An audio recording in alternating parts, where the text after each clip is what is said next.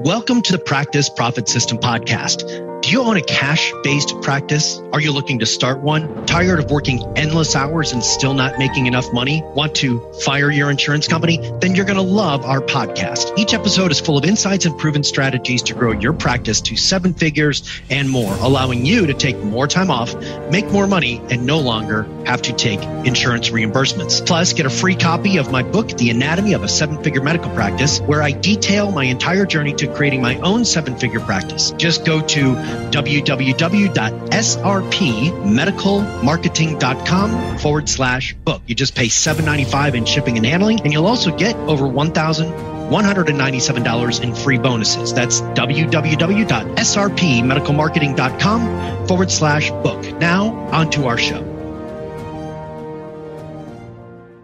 Hello, everybody. Matt Scalogli with the Practice Profit System for our weekly podcast. And today, kind of really super psyched because I am Dr. Micki Barber, the famous Dr. Micki Barber that you hear me talk about all the time, with locations in Charleston and Charlotte. Her clinic is Better Life Carolinas. Micki is a recovering anesthesiologist, right? Micki, isn't that about right? That is about right, yes. And I'm very glad that I've recovered these days, for sure. Well, Micki has a lot of great qualities aside from the fact that she's a phenomenal doctor. She's my doctor. She's helped me turn around my own lipid profile, which is pretty ugly, which we're not here to talk about that today. Thank God. But she's also, we have a common bond of our love of Louisiana, Southern Louisiana, New Orleans, and all of that since I spent 5 years down there. So for those of you that are not New Orleans Saints fans, do not hold it against Dr. B. So Yes. All right. So Micki, let's dive in here. I want to give people a little bit of your background. Tell everybody about what your practice is and what you do and kind of what your passion is. Because what we're going to be talking about today is not necessarily about growing your practice, but it's really about protecting your practice from the FDA. And we're just going to leave that hanging right there. But I want to give people some background about who you are and what you're passionate about before we dive into our main topic. Sure. So as you said, I was an anesthesiologist. I actually did my training at Tulane, where I did my residency, and then at Brigham and Women's Hospital. And I was on faculty at Tulane for 7 years after that. And life was kind of kicking along just fine and dandy. I moved from New Orleans back to Charleston, which is where I'd gone to college and med school, and was in my mid-40s and had 2 toddlers, and was working at an outpatient center and became very ill. I went from being on top of the world, feeling great, in good shape, to not being able to even make it home from work without pulling over to the side of the road and sleeping for 10 minutes before I got home. So fast forward, I went through really almost 3 years of a pursuit and an adventure to figure out what was wrong with me and how it could be treated. I went through, of course, the conventional, traditional physicians' offices and got pretty much nowhere. I was finally diagnosed at the Mayo Clinic, but the treatments were extremely conventional. At one point, I was taking 23 medications at one time. So eventually, due to connecting with a physician who had just started in functional medicine, who was also an anesthesiologist, we sort of figured out, hey, these are some things that are more physiologic, more natural, having to do with diet, exercise, supplements, and hormone replacement, as well as detoxifying to turn my health around.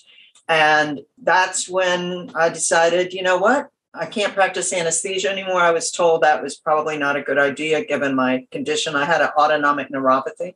And so a friend of mine, a plastic surgeon, called me one day and he said, hey, do you know anything about this anti-aging medicine? And I said, no, but it sounds like a good plan. So that's how it started. Like all great business ideas start, right? That sounds interesting. Let's try that. And I was feeling well enough at that point that I could.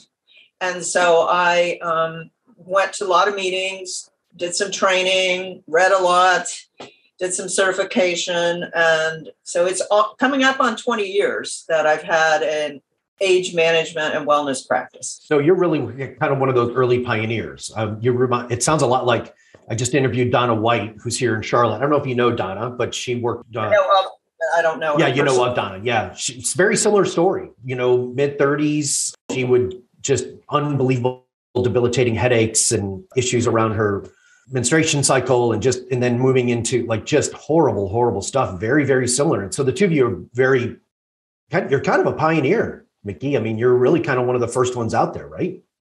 That is definitely true. It's interesting. I've been thinking about this because I knew we were going to have this podcast. And when I first started, almost 20 years ago, we were really the first practice that I was aware of in the Carolinas that were talking about testosterone for men and bioidentical hormones for men and women.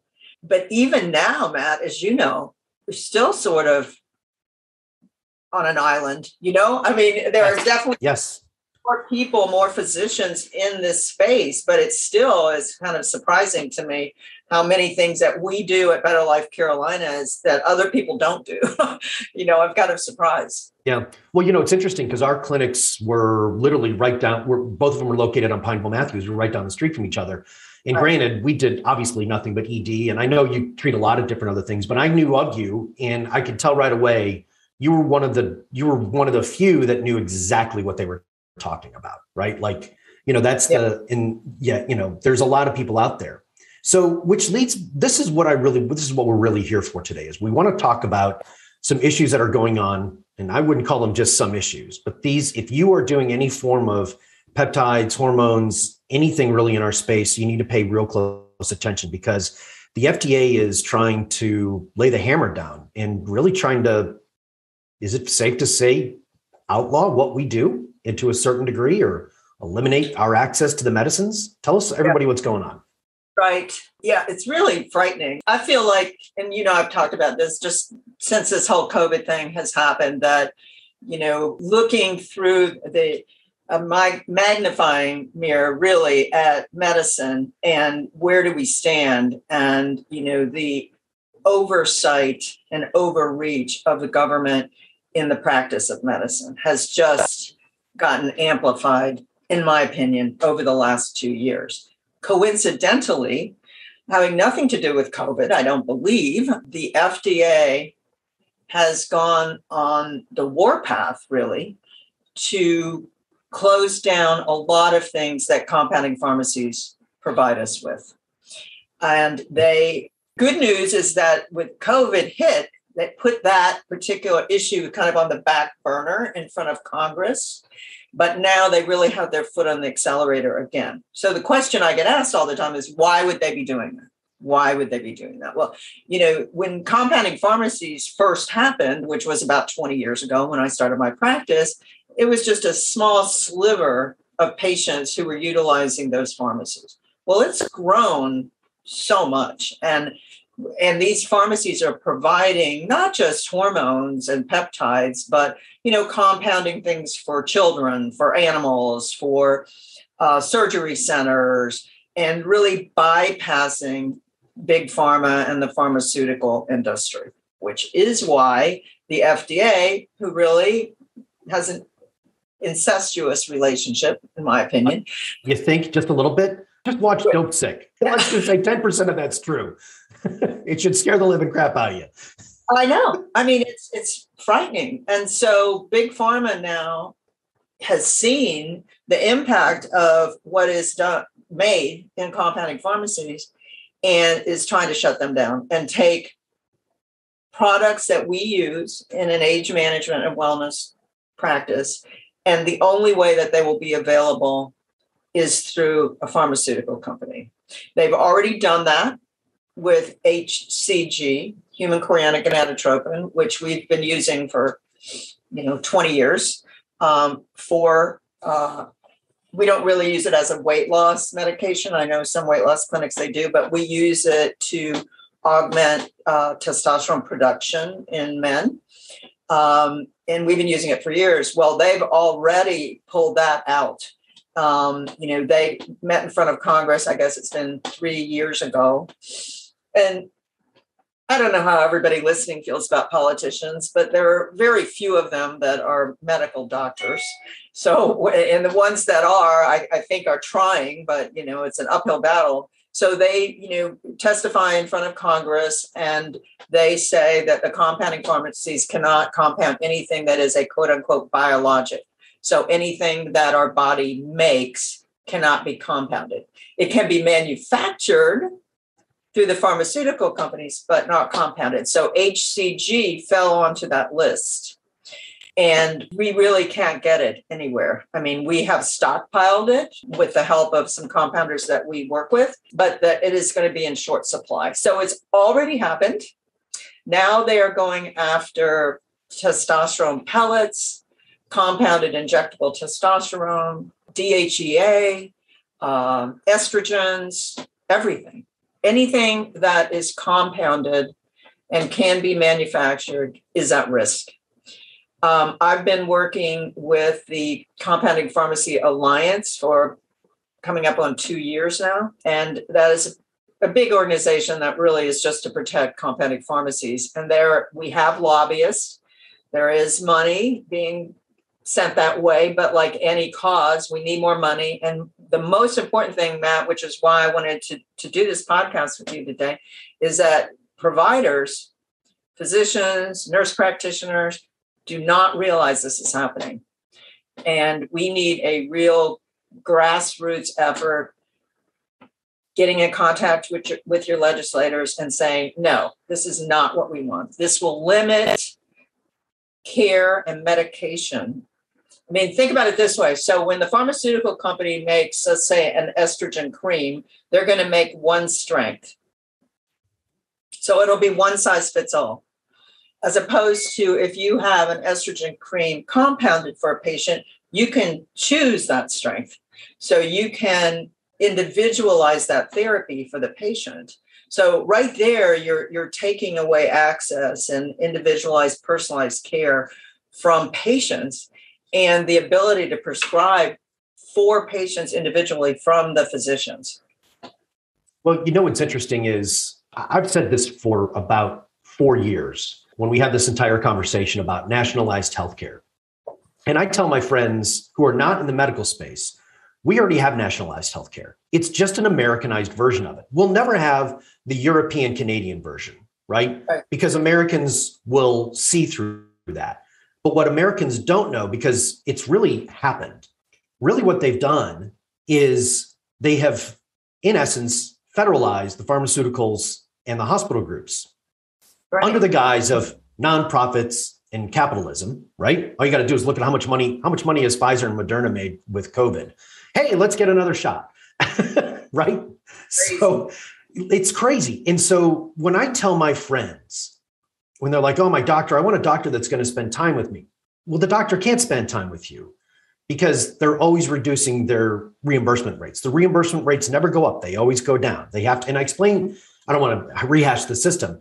And this to me is just another way that they're trying to move to federalized healthcare. Because if they can eliminate the choices, then they can keep, I don't want to get too political here, but I'll just say it, then they can keep us in another form of chains because our choices are gone, right? And what I see is we should be putting more people on HRT and peptides and DHEA and estrogen creams because it's better for them. I mean, you and I are a living, walking testament to that, right? Absolutely. I mean, Nikki, what was the path I was on before with my blood panel? Where, at the age of 54, where was I headed? Heart attack. Heart attack by the time I'm 60? Massive? Yeah. I mean, we had to get it turned around. Mm-hmm. And, same with me. I mean, I was not able to function, it had to be turned around. And, everything that you're saying is so true. And, I'm on the same page with you there.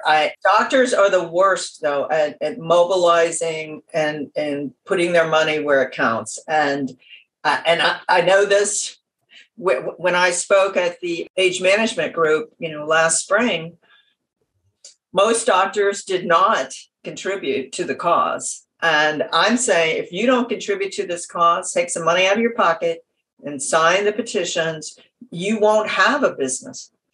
I'm sure that most of your clients are using peptides of some sort. They've already pulled BPC out. So it's very hard to get BPC, which is probably the best peptide we have because it has so many applications, really no side effects.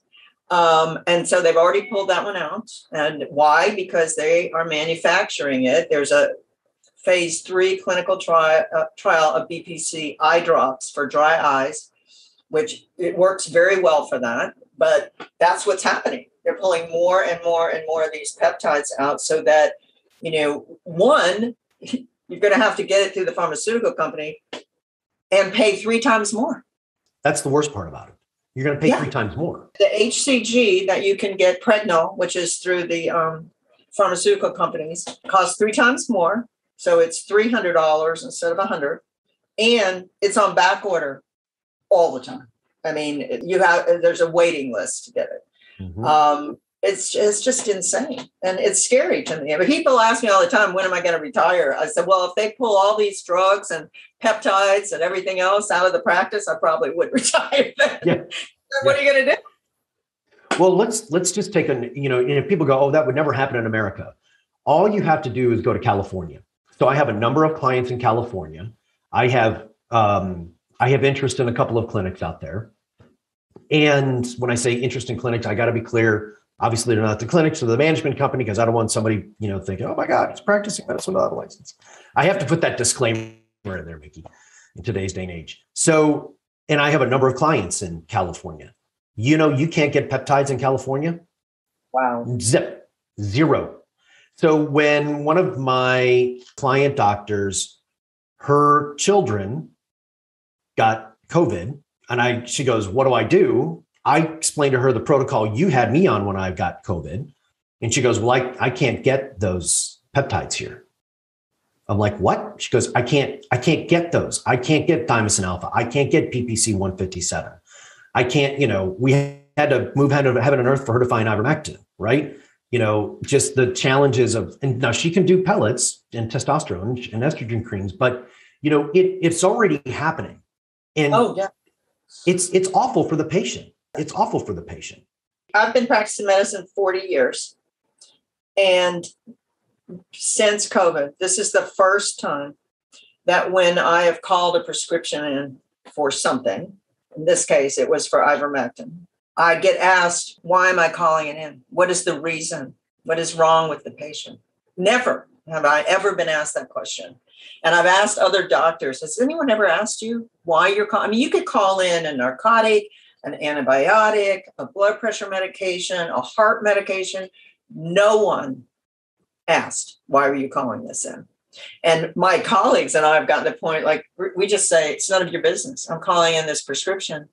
If you're not going to fill it, then I'm going to call my patients and tell them never to use your pharmacy. I mean, it's ridiculous. Hey, remember when you phoned in my ivermectin and they changed the dosing? You told me that, I think. That did not happen to me. No, they changed my dosing. You called in 5 days. They gave me 3 and they cut the dose in half. Yeah. Are you feeling better? Yeah, but I only got 3 days worth. You're like, what? I forgot that. Yeah, that's crazy. I mean, and what can we do about it, really? I mean, what are we going to do about it? I guess that's, I want to send people to compounding.com. Yeah, we're going to talk more about that. So let's talk about compounding.com and let's talk about how we can fix, because there is a major issue, without a doubt. And I agree with you. If you are doing any form of anti-aging, I don't care if it's $50, $100, you've got to get involved in this. I've told every single one of my doctors, this is not an option. You do not get to debate this. You have to do this. You have to step up. So let's talk about what we can do. Let's talk about compounding.com. Let's talk about their approach, because we all know that the laws are not made by the citizens. They're made by the lobbyists, right? Isn't that how DC works? Right. So exactly right. Well, one of the things that would be helpful, and you have my email address, if there are any physicians who really want to get more grassroots involved, meaning if you're going to A4M or any organizations and you can get in front of people, that helps a lot. I know that the Alliance for Compounding Pharmacies has a booth scheduled for the Age Management Medical Group in Miami and with A4M. But if you can get involved, and if you're giving a talk, 5 minutes of your talk, push out emails to your patients, to your database, having the compounding.com link on there so that people take action. I mean, that to me, money and getting with your Congress, sitting down, calling them on the phone, whatever it takes is hugely important. So with compounding.com, how does it work? So when the money goes in, so they have lobbyists, do you know how they're approaching this? Like, how are they going out and educating our congressmen and congresswomen? So what they've been doing for the past years, they have been, because it hasn't come in front of Congress yet, they've been doing kind of the prep work. So they have been meeting with staff for the legislators. They just started probably 6 months ago, a big media campaign drilling down on the people that are in Congress, educating them about, in this case, bioidentical hormones. So they've already started the education process with our senators and members of Congress so that when it comes in front of them, they know something about it. They know about compounding. They know about bioidentical hormones. I know the International Peptide Society is doing their own thing. I'm not involved with that. I've signed the petition. I think the Compounding Alliance has more skin in the game. They hired a big media company, I guess it's 2 years ago. One of the things that they've done is gotten several of us on different podcasts to get the word out there. And they're going to start running commercials on social media and on networks, really, pushing, again, the personal choice. So it's a very organized, pretty well-funded approach. Mm-hmm. There's another website called We the Women, which is only focused on hormones for women. So there are a couple of other groups that are approaching this. And so the more information and the more pressure, the better. But I think that the compounding.com, when you go in there, there are a couple things happen. One, it'll ask you if you want to donate. And the other thing that's equally important is you put your zip code in there, I think, and then it'll connect you through email to your senators and congressmen and women so that your interest and your position goes straight to them, which is super easy. I mean, it makes it very easy to do. Oh, yeah. I mean, getting a letter to your congressman or woman is like uber easy these days. Yeah, right. That's what I hope everybody that listens to this podcast does today. And then if you can craft, and if you can't come up with it, I can get an email crafted through the Alliance for Compounding Pharmacies that you could send out to your whole database, kind of explaining, the history. And again, sending you to a direct link. It's not just about the doctors, DOs, nurse practitioners, medical professionals, prescribers doing this. You'd also want this to go out to their patient base, because I saw you did that with the Great Barrington Declaration, right? Right. Correct. Yeah. Correct. And that's really who's going to lose it. That's the biggest loser in this. Absolutely. Right? And patients get very upset about it. And, they will mobilize if you get them the information. Every time I send it out, because I've sent out a couple of times to my patient base, and people will reply back, I did it. So I really strongly encourage that. And I'm sure that you encourage your clients to have an email database. So right there, reaching thousands of people pretty easily. Yeah. Hands off my hormones and hands off my handguns, right? Isn't that the whole deal? I like that. Not trying to make less of the peptide issue. They're not going to go in front of Congress right out of the gate with that. They may not even have to. They've already closed it down, but the hormones, that is going to be in front of Congress probably by the end of this year. Yeah. If they can drive the cost up, then they can put more through the insurance providers, which means that then they eliminate us as a voice, right? This is the last stand. Our world, the cash world, anti-aging, regenerative, men's and women's sexual health. In my view, this is the last stand. We are the last citadel. We are the Alamo when it comes to protecting the patient's rights for them to have free choice. Now, we want this to end better than it did at the Alamo, clearly, right? But sure. right? But, it's probably not that dire, but it's getting pretty damn close. And if we don't start doing this now, there's not going to be any voices left. And every single day, Mickey, either through social media, voicemails, emails, people calling me, they're like, get me out of insurance care. I can't stand it anymore. I can't do it anymore, Matt. Can't work any harder. I have a surgeon client, used to do $5 million a year in surgery, highly trained under Dr. Andrews, one of the best. He now does about $3.5 million a year, and he has 20% more staff. And he's doing 20% more surgeries. More surgeries, less revenue, more staff. Like, this is a recipe for, it's awful. Crazy, isn't it? I don't know. I mean, it's scary to me. I mean, I guess, you reach a certain time in your professional life where you feel like, you've really worked hard, you've established a good practice, you're making good money, you have good employees, and to have the government threatening that, our patients' welfare and our own success is just, it's scary. It's scary stuff to me. I agree. Well, okay. So folks, I want you to go to compounding.com. You need to sign the petition. You need to reach out to your congressmen and women, your senators, your elected representatives. You need to make a contribution. You need to get this out to your patient staff. When people are coming in, you need to be handing this to them because, there is still an opportunity for us to have a voice about things in America. And it's not just by shouting on Facebook and telling the other side they're stupid. Like, there is a process for doing this. And if you don't, we're all going to wind up hanging out at Kaiser Permanente, waiting in line for, whatever, True. So couldn't have put it better. Yeah, there you go. Well, I am a wordsmith, Mickey. You should know that about me after 4 years.